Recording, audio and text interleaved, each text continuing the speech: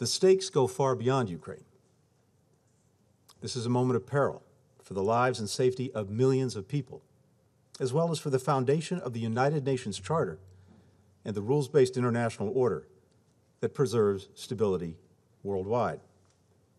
This crisis directly affects every member of this Council and every country in the world. Because the basic principles that sustain peace and security, principles that were enshrined in the wake of 2 world wars and a Cold War, are under threat. We must address what Russia is doing right now to Ukraine. Over the past months, without provocation or justification, Russia has amassed more than 150,000 troops around Ukraine's borders, in Russia, Belarus, occupied Crimea. Russia says it's drawing down those forces. We do not see that happening on the ground. Our information indicates clearly that these forces, including ground troops, aircraft, ships, are preparing to launch an attack against Ukraine in the coming days.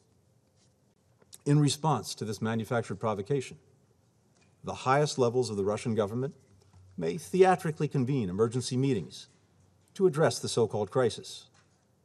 The government will issue proclamations declaring that Russia must respond to defend Russian citizens or ethnic Russians in Ukraine. Next, the attack is planned to begin. Russian missiles and bombs will drop across Ukraine. Communications will be jammed. Cyber attacks will shut down key Ukrainian institutions.